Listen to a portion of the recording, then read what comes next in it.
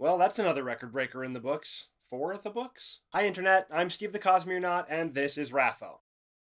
The Words of Radiance Leatherbound not Kickstarter is done! Kinda. Unlike Kickstarter, with Backerkit, it ain't over when it's over. If there's a new backer within 10 minutes of the last one, that 10-minute timer gets reset and the backer train continues. This campaign went 33 hours and 23 minutes past the official end time, which means for almost a day and a half, there was at least one new backer every 10 minutes. If it went down to the wire every time, that would be just 200 additional people. But I rarely saw that timer go under 8 minutes. Usually it didn't hit 9. However, at the scheduled time it was supposed to end, they were at about $23,185,000, with 98,500 backers. 33 hours later, $23,756,818, with 102,089 total backers. That's an extra 580,000 from 3,500 people. Dragonsteel has 146,000 followers on Backerkit,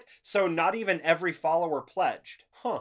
If this was on Kickstarter, it would be the #2 most funded campaign of all time, behind only the Year of Sanderson record breaker. That's not getting beat anytime soon. And technically, it ain't done. After the official end of a campaign, Backerkit opens a pre-order store. So if you somehow missed it, you still have the rest of this month to get basically anything from the original tiers, except the Way of Kings Leatherbound because they ran out. Almost 9,000. More numbers. Out of the 74,000 people who voted, over 20,000 of you want to be Kaladin. We can't possibly all be Donatello. With almost 3,500 individual Syl plushies purchased. Number 2 was surprisingly Truth Watchers at 11,000, though 1,800 people wanted to cuddle a cryptic. No mating! Bottom of the pack was the Dustbringers, just over 2,000, and only 133 individual Ashspren. Stone Wards won the trivia challenge, then Truth Watchers and Else Callers, with Will Shapers not quite making it to the podium.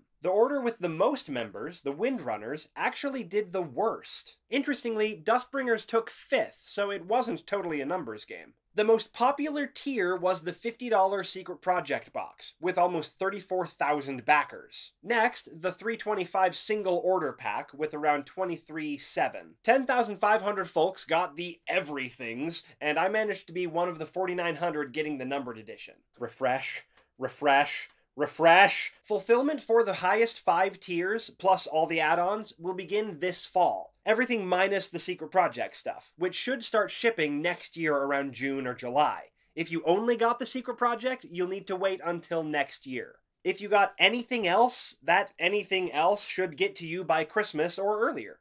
Quick note, you won't get sent your survey until you've paid in full. So all of us installment plan folk will be filling that out in 4 months. My understanding is there isn't an option to pay off early, so make sure you budget. Now, let's talk Isles of the Emberdark. Dragons! I was recently on an episode of Shardcast, finally, where we dug into the first 3 preview chapters Brandon dropped. But here's the basics of what we know. Fundamentally, it's an expansion of Six of the Dusk, the short story in Arcanum Unbounded. It sounds like the first 2 chapters will actually be Six of the Dusk as a sort of extended flashback sequence, with a few minor tweaks here and there. He's basically expanded it into its own sequel. The reading he did back during the Oathbringer release party is chapter 3. Shardgun! The prologue introduces Starling, niece of Hoid's pal Frost, on the day of her first transformation into dragon form on Yolen. We won't get back to her until chapter 11, where we basically have the Cosmere version of Firefly going on. Lots of connections to lots of different worlds and stories and magic systems,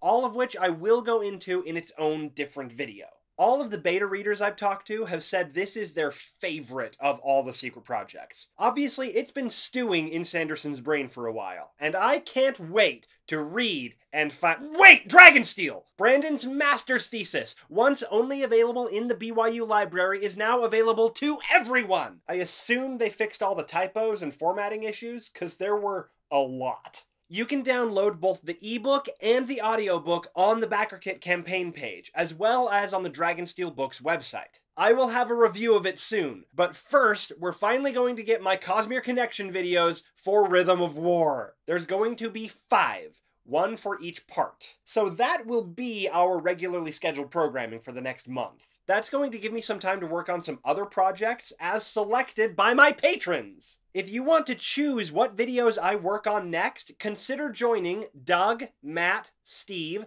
Data Gremlin, Alec, Craig, Scotty, James, Dalinar's Butt, and the brand new Moochie, as well as all these other delightful people on my Patreon. You'll also get to watch all 5 Rhythm of War Connections videos all at once if I can edit them fast enough. So hop on my Patreon, vote on a video, and I will read and find out.